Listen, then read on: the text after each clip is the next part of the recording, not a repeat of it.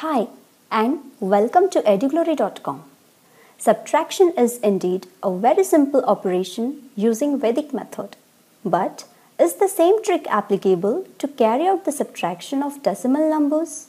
Yes, we can also perform subtraction of decimal numbers using Vedic method, but in a slightly different manner.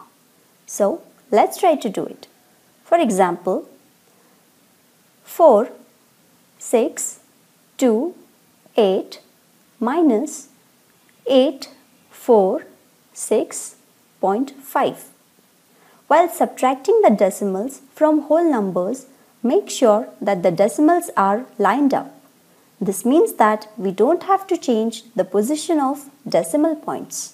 So, we write here 4, 6, 2, 8 minus 8, 4, 6.5.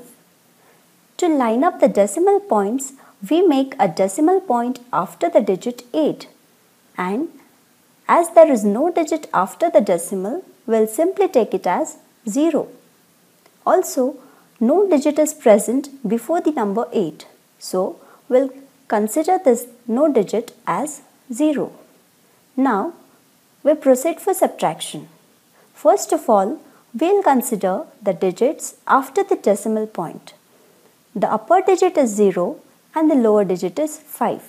However, 5 cannot be subtracted from the number 0 and thus we'll simply take the complement of number 5, that is 10 minus 5, and that equals to 5.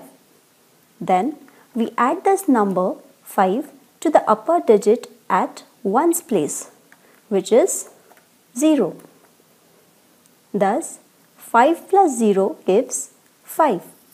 So, we write here 5 as an answer at tens place after the decimal point and make a carry over the number 6. So, it becomes dotted 6. The value of dotted 6 is equal to 6 plus 1, and that is 7. Now, consider the digits at ones place before the decimal point. Here, the upper digit 8 is larger while the lower digit dotted 6, which means 7, is smaller. Therefore, we can directly subtract dotted 6 from 8. Thus, 8 minus dotted 6 equals to 8 minus 7, and that is equal to 1. Hence, we get 1 as an answer at ones place before the decimal point. Moving on to tens place, we can see that again the upper digit 2 is smaller than the lower digit 4. Therefore, we take the complement of number 4, and that is 10 minus 4, which is equal to 6. Then we add 6 to the upper digit 2, and that equals to 8. So, we write 8 as an answer at tens place and make a carry over 8, and thus it becomes dotted 8.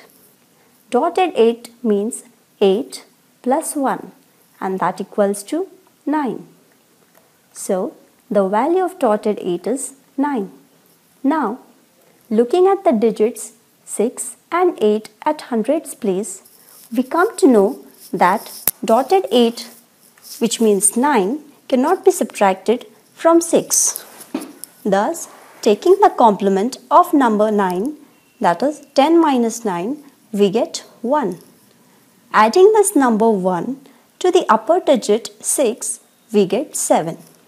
Hence, we get 7 as an answer at hundreds place, and then we proceed by making a carry over the number 0. Thus, dotted 0 represents 0 plus 1, and that equals to 1. Henceforth, moving on to the digits at thousands place, we would subtract dotted 0 from 4, that is 4 minus 1, which gives 3 as an answer at thousands place.